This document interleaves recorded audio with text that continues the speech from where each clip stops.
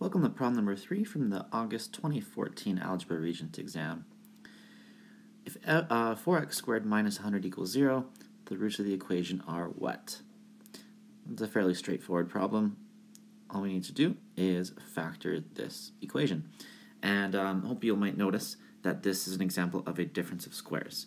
And just as a quick refresher, how to deal with a difference of squares, let's say you had a squared minus b squared.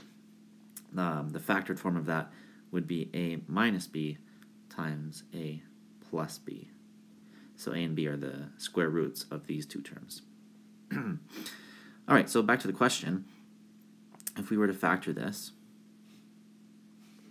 the square root of 4x squared would be 2x, and the square root of 100 is, of course, 10.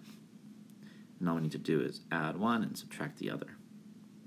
And this whole thing is still equal to 0.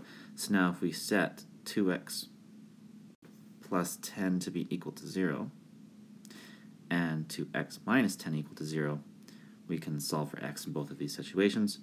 Here we get 2x equals negative 10, which means x would equal negative 5.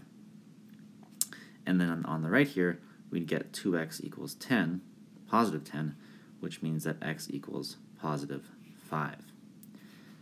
So in the end, negative 5 and 5 are the roots that we're looking for. That's all for this video. Thanks for visiting JD's Regents Preparation.